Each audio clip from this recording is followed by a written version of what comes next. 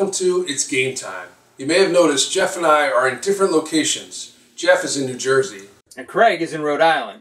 We couldn't wait to get this one out, so we decided to do it long distance. In this episode, we're going to show our final company logo. Pilot really came through for us on this one big time. In the last episode, Craig went over the second set of concept sketches and shared our feedback. So we had to pick one of these to move on. It was a tough decision. There were good things about all three, but in the end, we thought Concept A was the closest to a Soaring Rhino. As Craig said in his explanation, Pilot made some changes to this concept that we really liked, such as the position of the head and the new look of the eye. Pilot could now focus strictly on one concept. We were looking forward to what they were going to come up with. They got back to us with an awesome presentation, laying out the possible final logo.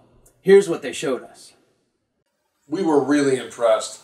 The logo is so simple and elegant, yet it has a lot of character. They showed the logo white on a dark background and black on a white background. They had two type options. They also had a neat color study. I was psyched. The logo looked awesome. Pilot then asked us some questions about what type we like and which color choices we thought were interesting. Pilot then went back and tweaked their concept to produce our final logo. So here we are, the final logo for Soaring Rhino, coming soon to a game box near you. We are really happy with the end product.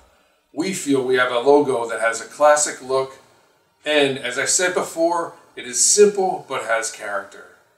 Pilot was great to work with. From our initial meeting to our final product, we really felt they had our best interest in mind. And wow, did they deliver. Well, that wraps up our little logo story arc. Stay tuned in the next episode for a glimpse at our first game. We'll leave you with a little graphic that shows the development of our logo from the initial sketch to the final product.